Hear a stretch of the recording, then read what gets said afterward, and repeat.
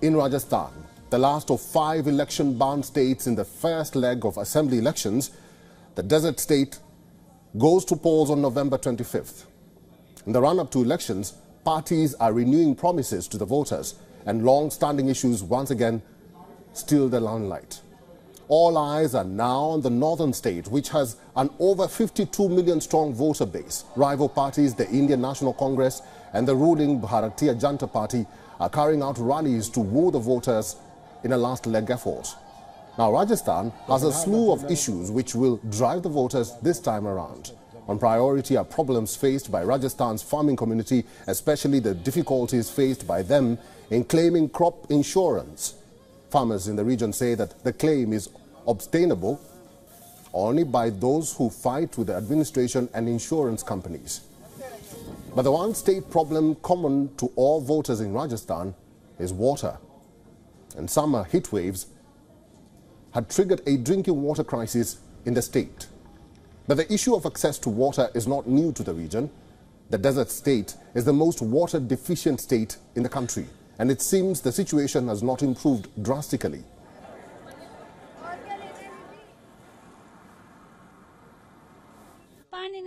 ये समस्या है। खुदन पर ही मत नहीं है पानी, अपन तो यहाँ पर हैं, हम तो लोहारों के नल से पानी पी रहे हैं।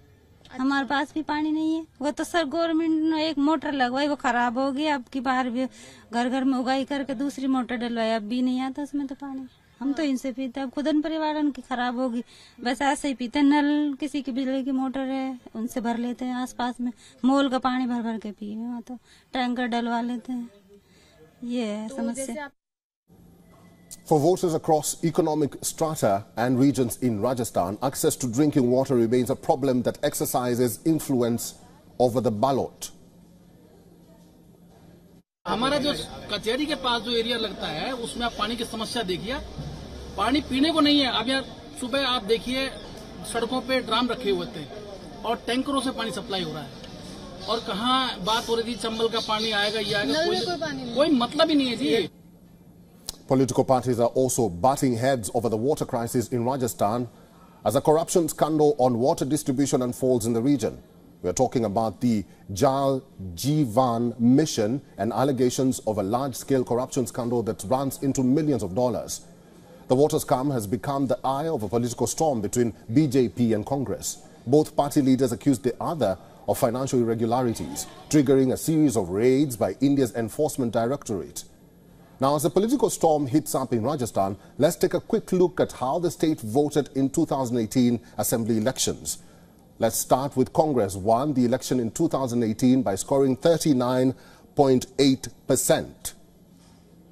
That's the BJP here, which came in second at 39.3%, and we have other parties, the India Party and others, which scored 11.3% and 9.6% respectively. In absolute numbers, out of 199 seats, Congress won 99 seats, whereas BJP won 73 seats in the state. Independent candidates won 13 seats in Rajasthan, while other parties only managed 14 seats cumulatively. All right, let's link to our correspondent, Ananya Datta, who has the latest from the state of Rajasthan. Let's understand the politics in Rajasthan, and our correspondent Ananya Datta has sent us this report. We have reached the Indian state of Rajasthan. This is a land full of color, castles and intense politics. Interestingly, this state is also known as the desert state of India. But more often than not, the shifting sands reach the political arena. For 30 long years, the voters of Rajasthan have unseated the incumbent government every single time. Bharatiya Janata Party and the Indian National Congress have taken their turns, but the voters seem to be divided. 25th November is the day for the voting. So stay with me. I'm Ananya Datta, and with me is video journalist Alka Sahu. We are going to decode these divided lines for WION World is One. WION is now available in your country. Download the app now and get all the news on the move.